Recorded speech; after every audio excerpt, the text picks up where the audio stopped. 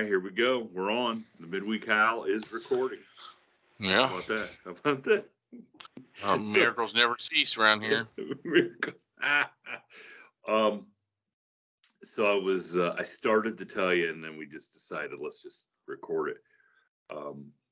Because I think the other night, I don't know how many episodes we were talking about deer accidents, weren't we?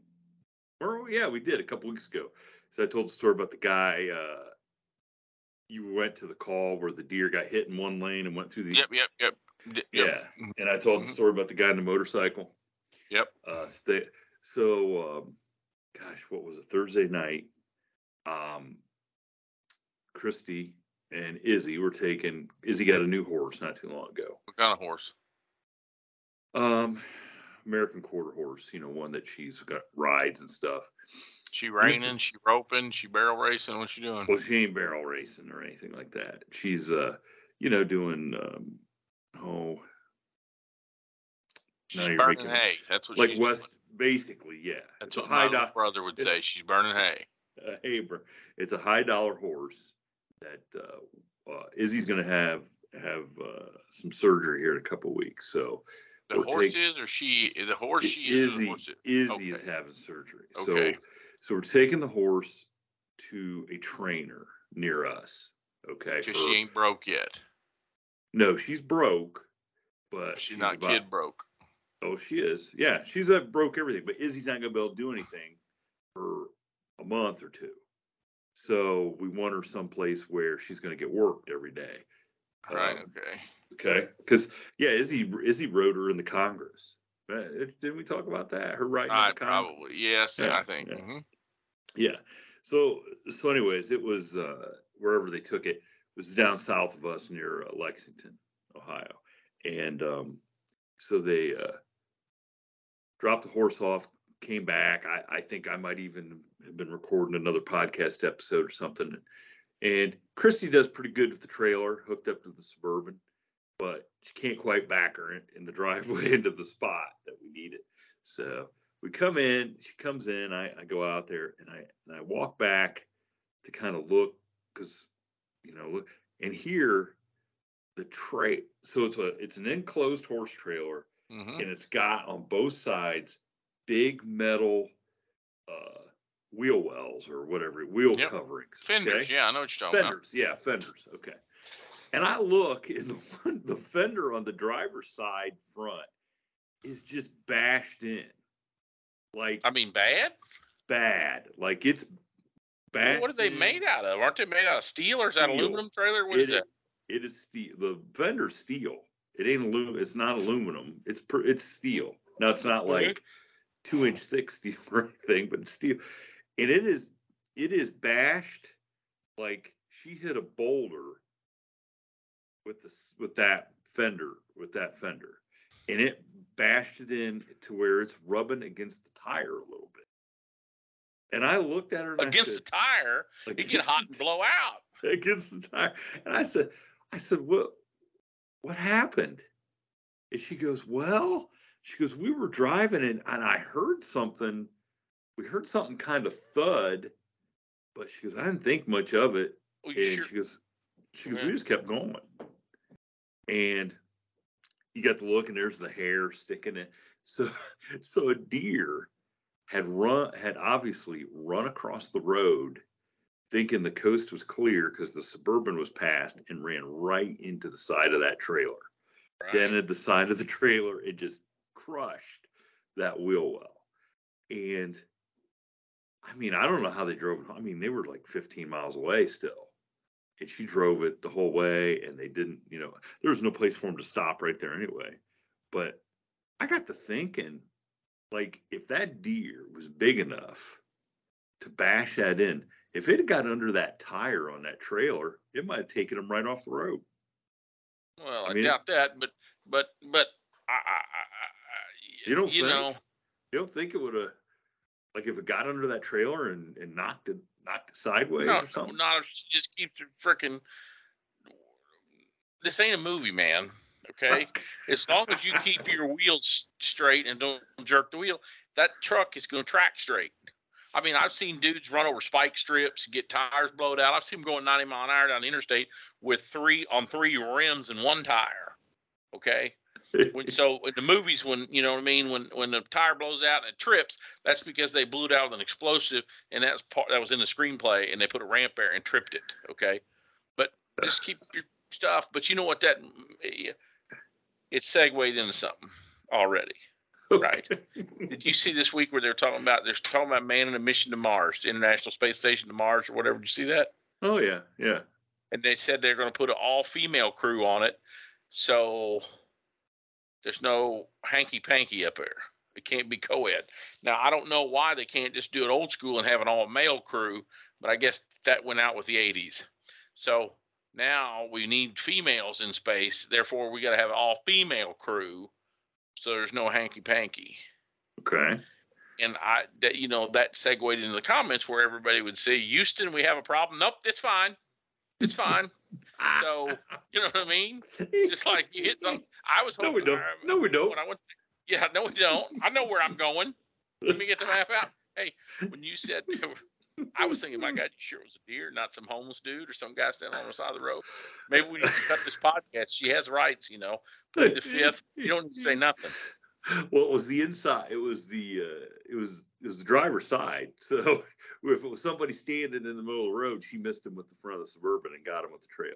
So they got what they had coming. My gosh, well, I had one. Running to the door from, my super crew I told you about a month ago. Mm-hmm. So yeah, what do you do? I mean, they're out there. I'm going to try to do my best. Let my son and a couple other kids shoot some more this weekend. So, we're trying to thin the herd out. It just doesn't work. Oh, well, we need to thin the herd out around here. That's for sure. You guys are a shotgun only state though, right? No, you can bow hunt. The bow hunt's big. Yeah, but you can't use a rifle. Oh, oh God, what is it? You got some goofy thing, straight walled rifle cartridge or something. I mean, you can't go out there with all the heat they bring around here. Well, I'm not a hunter, so I don't know all the technical terms. And now our fans are being, I knew, he didn't know what he was talking about, but I don't know what I'm talking about when it comes to guns. But like, what are you guys going out there with, like M16s and gallon guns? Baby, SBR suppressed short barrel rifles, high capacity wet magazines, whatever, tripwires, claymores. I think you can only hunt around here with like flintlock. So. Alternative weapons here in Missouri, we can use lances. Lance? Atlases. Yeah, like an atlas. You know what an atlas is? We can use atlases, slingshots, air guns. What about what is the chain? What is the ball with the spikes on the chain? Mace. Is that what it is? Is that a mace? Mace. Yeah, where you swing it around? Mace. Hey, I got a buddy of mine that's killed several hogs and one deer with a knife. Mm-hmm. Okay. I would love to get him on the mic here, but I don't know. How? First of all, it'd probably have to be a Patreon. For a second, I don't think he'll do it, right? Because we'll have to ask him. See if he'll come on. We'll have him for the December Patreon because I got to hear. How do you kill a hog? One of those wild hogs with a knife? Well, ask my son. He'll tell you. And either of my sons. They've killed hogs with a knife? No, but I've killed some stuff with a big old knife, and I was driving across Wyoming. Now, this might put some fans off, so if y'all are weak, hang up now and go back to watching the Patriots play. Because Patriots played Thursday, so go back to watching. This is going to get real. This is going to get real. Okay. All right, let's get real. Me and my youngest boy in the fall of 2017. I don't think I got a mute button. I'm not good enough with it on the yawn. I think it was the fall of 2017, so he would have been all of 8 or 9. We were out in Wyoming, north of Gillette, Wyoming, off of Highway 59. I had this old Tahoe, off-road Tahoe. I was driving around. We were out there antelope season. We had a console full of antelope tags, buck and antlerless, and there's a big piece of state ground which you can hunt on just right along the highway. Now, we had went past it earlier in the morning. We're coming back. I don't remember where we were driving to, and I looked over, and these antelope, when they lay up against the side of the road on these hillsides, sometimes they look like limestone. You know, they got white bellies and white points, and sometimes they'll just look like rocks. So I told my son Charlie, I said, "Hey, there's two antelope right there." And he goes, "Where?" And I said, "Right there." And he goes, "No, there were rocks." And I pulled over, and when I pulled over, he got the binoculars to start looking, and I was getting my rifle out, and he said, "Really?" And I said, "Watch this." So I snuck over there. Well, in Wyoming, if there's a fence by law, you can't shoot from the road. If there's a fence, you have to cross it. If there's a ditch, you have to cross it. If there's not a fence or a ditch, you got to be, I don't remember, 45 or 55 feet from the road. But there was a fence, a real fancy, like six wire.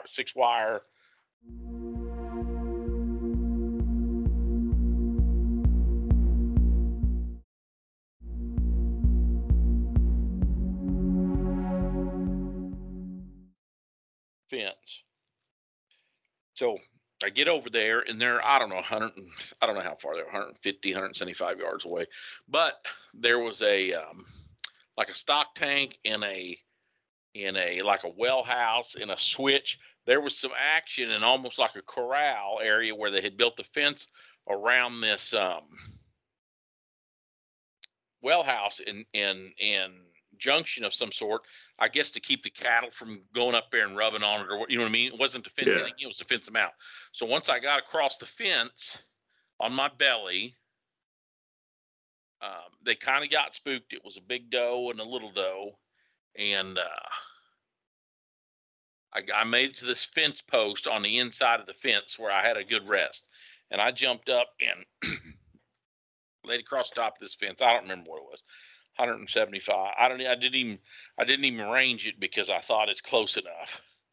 And as soon as I put my gun up there and started looking through the scope, she jumped up to take off running. You know what I mean? They figured something was up. Yeah. So I started throwing the lead at them, and I hit her right off the bat. And but she got back up. And then as soon as I shot her and I realized I hit her, I transitioned to the other one. And when I shot her, that second one dropped. The first one circled back like to get her, and then I shot again, and she ended up dropping right there. So I tell my son, "Let's go, buddy, come on." So he's crawling out, he's, "Oh man, Dad, that was so cool. I thought they were going to get away." And I said, "Son, they just don't get away. They just don't. I mean, rarely do they get away from me, right? Are we talking? Okay, were we talking about deer, or is this your college? Whatever. Your college deer. Whatever. They just don't get away because the government has spent a lot of money in training me to put rounds down range. So some unarmed antelope at 175 yards is going to have a tough row. You know what I mean? If she doesn't hit the turbo right off the bat. But as we get up there, she jumps up, and she was her back legs were partially immobile. Anyway, she was alive enough to get up and start hobbling away, but too broken down to get away. Well, I don't remember if I didn't want to shoot. I don't know why. Maybe I just did it to impress him, which is what I did on my second boy, on the second story. So I had this big old knife, like Rambo style knife, in my pack there. And I said, "Give me that knife." He goes, "What? You shoot it again, Daddy?" I said, "I ain't gonna shoot it up here this close." And I ran up to her with that big knife, and when you watch like The Last Kingdom or something, Ridley Scott's, Robin Hood or whatever, and they make stabbing something look very easy. You know what I mean? Yeah. Oh yeah. Yeah. Well, if you've got a good knife and you're very stout at all, it is. So I walked up there and got it beside her, and I just stuck her behind the front shoulder as she's trying to walk away from me, and that knife went to the hilt, just like cutting butter or something. I mean, just so. And he still talks about this day, and it was what, 4 or 5 years ago. So fast forward in 2000, my oldest son come back from Germany, and I had put in for antelope tags in Wyoming. So it was me and him, and we went out through Colorado. We made a week journey of going through the mountains and ended back up at the same place. Me and my younger son had killed his antelope, but about 3 miles, 4 miles up the road. And there's an antelope there. He'd never shot one. He'd actually missed one that morning that I won't talk about. That was 35 yards away, looking right at us. That was, that you could have got with one of those maces. I probably could have got it with a rock. I don't know. I probably could have. You know what? I'll be honest with you. I probably could have, because I set it up as an ambush because I seen where I was going. I probably could have crawled up there and counted coup, like the natives. I could have touched it for extra points and let it get away. But I stopped short of that. I told my son, get up on the sticks. It's going to come around this hillside, kind of a butte, not really a mountain, but it's going to come around. It's going to jump that fence right there on that path, because there's something behind us it wants to get to. You know what I mean? And he won't see us till he gets right there, and then you shoot it. Oh, I can't see Daddy. There's some brush. There's this. So I got to move 2 or 3 times. The next thing you know, this thing's on us, jumps the fence, and he locks up and looks right at us. Big old ears forward like a mule or something, looking right at us. And my son's sitting there on the sticks, and I don't want to badmouth him because he is deployed in the armed forces of the United States. So theoretically, our freedom in this country relies on young men like him, right? But not to shoot antelope at 35 years old. Be glad he's not feeding the country or the wagon train or whatever, because at 35 yards with this big old scope bolt action Remington 700 stainless steel 24-inch button rifle stainless barrel, he touched that thing off, and the only thing that antelope did was go back the other way. So I said, "Where was you at on the scope?" "Well, I don't know." "What do you mean you don't know?" "Well, I was on him." I said, "You wasn't on." He didn't poleaxed him, so he was down in the dumps. It is only that he was never going to get another chance. I told him he would get another chance in a little bit. So sure enough, big old section, like, a section 660 acre square. There's a place where there's essentially 5 of them in a row. There are 5 of them together. So there's 2. It's 2 deep. 5 sections together, man. That's huge. So there's 2 miles deep, or 2 miles wide, and the one on the left is, if you're standing at the corner of them, where they 3 miles one's deep. 3 miles, one's 2 miles. Yep. And there's a county road that goes up beside the one edge of it, and then there's a wildlife road that goes through the middle with a gate. And see, they run cattle out. Anyway, I seen, as we're coming around this corner, there were some out-of-state hunters from New York or Ohio, Pennsylvania, something, that were pushing up this gully. So by the time we get around the top, I'm just going to go past it, because I figured these dudes are hunting that section. I ain't going to go out there. And we get a mile and a half away, and at the top of this hill, these antelope, this big buck, is coming out of this draw where those guys are a mile away down the bottom of it. You with me? Yep. So I said, "There's one right there, son." I pulled over at that gate and get the rifle out. He says, "I want to shoot, Daddy." I said, "Okay." I said, and this thing's 175, 200 yards away trotting. Now, this is a kid that just missed one standing still at 35 yards, right? So I said, "I don't know." And I've got the rifle. He goes, "No, Daddy, come on. I can do it. I said, "Okay, lean over this post. I'm going to turn the scope up about 5. And I said, "All you got to do is put the crosshairs on his shoulder. You're going to have to keep swinging just like your trap shotgun." But I'm trying to give him a pep talk. Kapow! Well, he hits a little too far back. It does a little flip, but he gets back up. I said, "Hit him again." So I got hit him. So we've got this run and gun battle with this damn antelope. Pow, pow. This kid is throwing lead. So this thing finally, I don't know if it just got exhausted or it was carrying so much lead it couldn't carry anymore, but it was down. It sat down on its, like a big dog would. You know what I mean? Really? Okay. Yes, just sat right there with the head up, swinging around. And another thing, there's a stock tank of water and like a little, some like cedar. The only trees in that whole 5 sections, it was like we're growing around. One time, maybe there was an old barn or home place of some sort. So I opened the fence and I told him, I said, hey, come over on this side. And I said, we're going to walk right down there we're going to keep this power line and that stock tank and that little pine tree between us so he can't see us sneaking up on him. You know what I mean? So we sneak 100 and I don't know, 100, 200 yards down there to where when we step out around this tank and he flips up and looks at us, he's 50 yards away and he wants to get up. And I told my son, I said, and I got these big fancy $140 shooting sticks. I put them sticks down there and I said, shoot him right in the neck. My son lays up there, kapow! Misses him. I said, well, shoot him. I said, that's okay. Just shoot him through the shoulder. Well, I ain't got no shells no more. And the rest of the shells are up there in the truck. So I said, what? I'll run back and get some more. I said, no, here, give me that knife. Because I had give him this big knife. I had went to Walmart. I used to be a bad Walmart shopper. I'm still a Walmart walker, but I try not to buy too much there, right? So in Minnesota, I'd walk down these sale aisles. You know the sale aisle at Walmart? Well, I walked through there one day and they had these big, I think they're buck and charade maybe, but these big 10, 12-inch, just crazy knives, right? Just giant, no, like a Bowie knife almost. No rational person, I call it Rambo knife. No rational person would use it hunting or anything, but they were like $5 or $6. And I bought one for my oldest boy. And then I thought, well, so I ended up buying one for each of my kids. So they had one, you know what I mean? Even my daughter. So at the end of the world comes, they all got this big ass knife. So he was carrying this big old knife on his belt like he was Davy Crockett or something.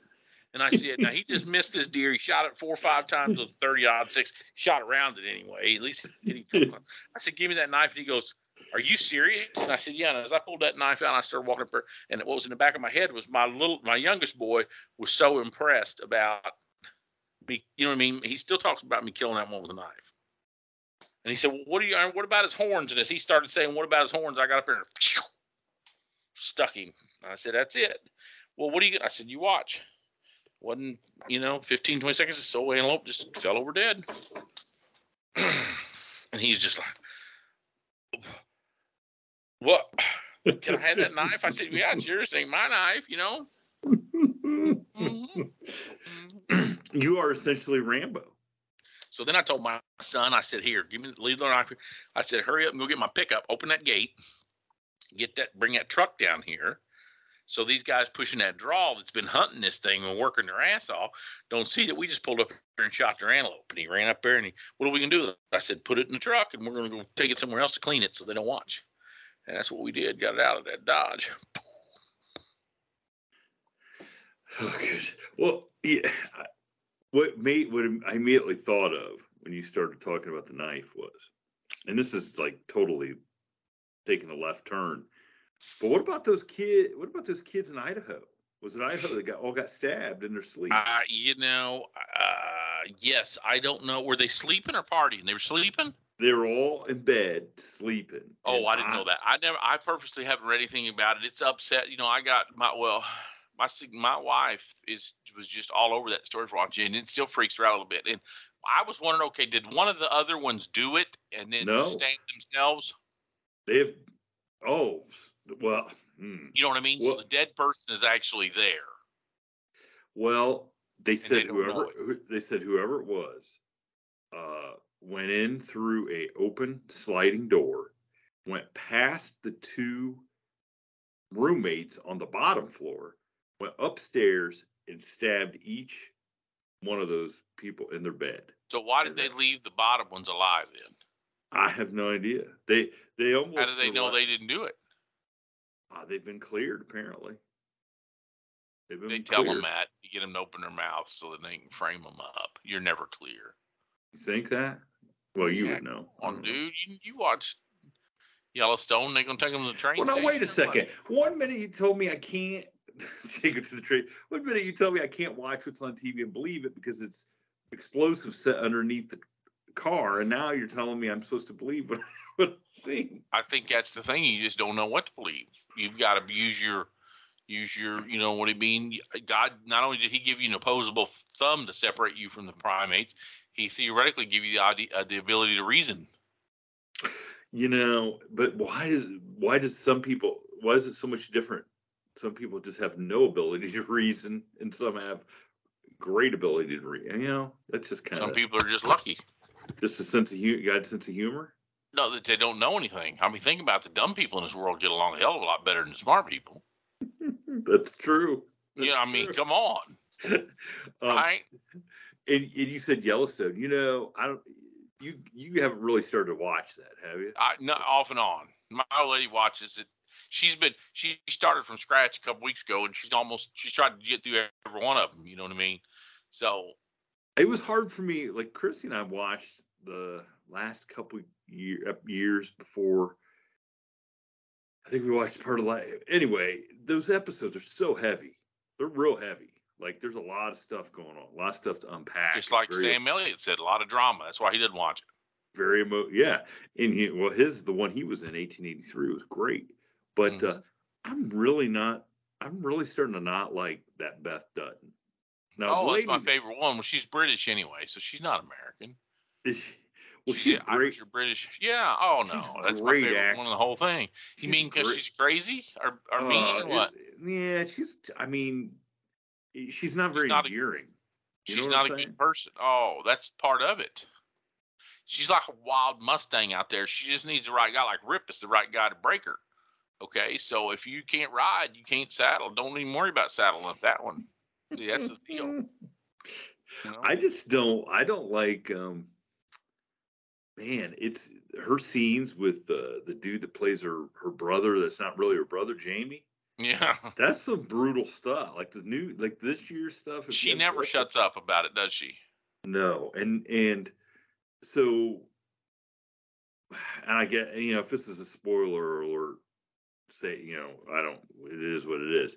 But she basically made him kill his real dad. Did you see that at the end of last season? No, what are you talking about? I don't even know where you're even. You mean Kevin Costner's not his real dad? No. He's adopted.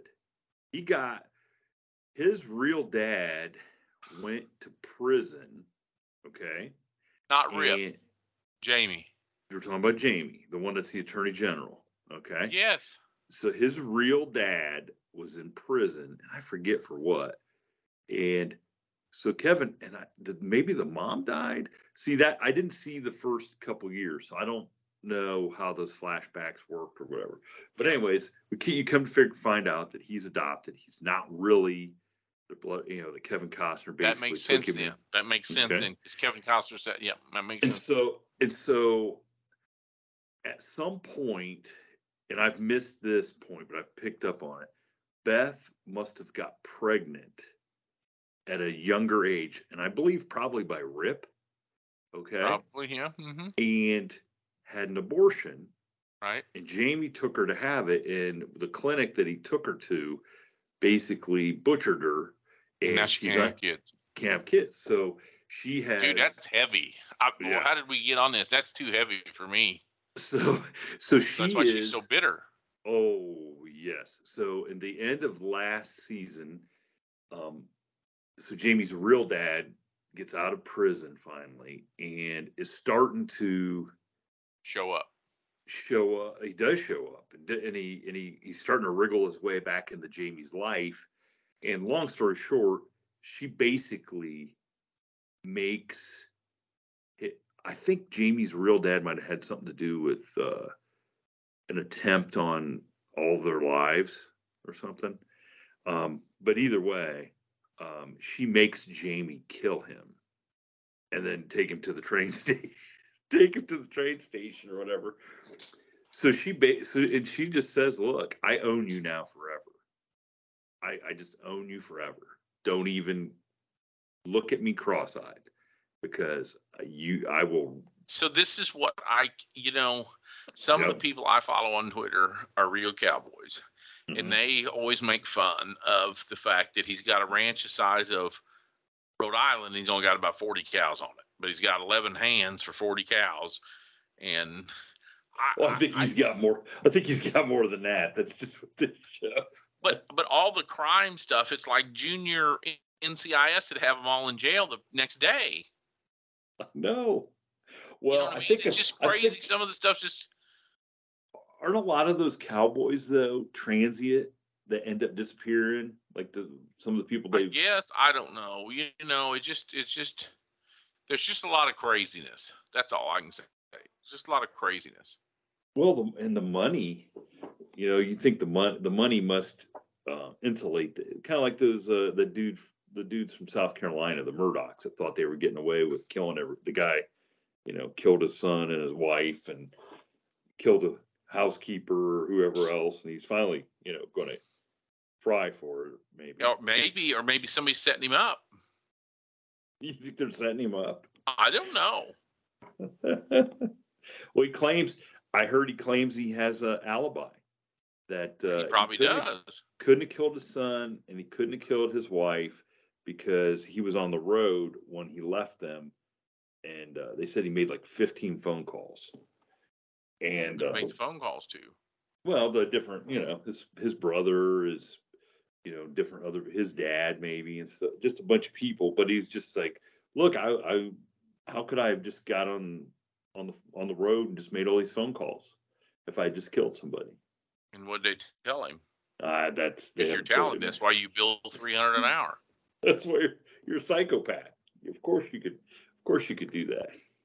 You mean he's saying how intellectually how you could do it?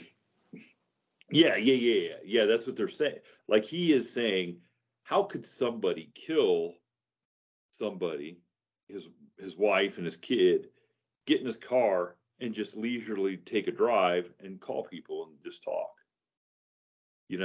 That's just crazy. Maybe somebody killed somebody wrong song needs to come out. God. Oh gosh.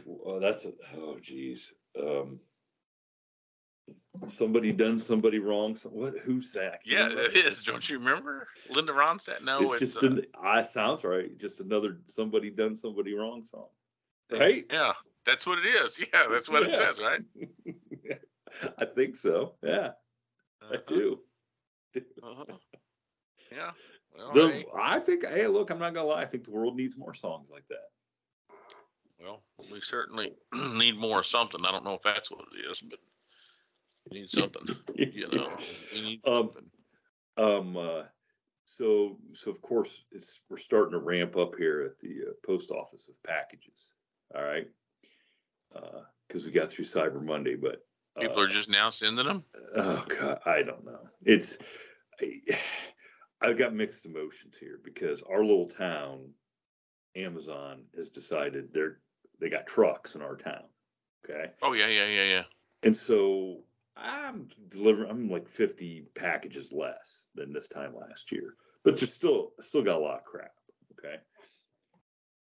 But I kid you not, I walked into the post office to my mail case there, and people will buy these big boxes of crap from Bath and Body Works, okay, and it's full of that soap and spray and whatever. So it smells good in there. It does, but they're terribly packed. Okay, they just take a box and they don't put any packing material really in it, and they just. You talking Amazon or normal people? I'm talking Bath and Body Works. Okay, Bath and Body Works. People will buy directly from them, and they don't really put any packing in with it. All right. Right. So a lot of those boxes will get crushed a little bit, and something inside of it will bust and leak. Okay. So apparently, along the route before it got to the post office, one of these boxes did just that.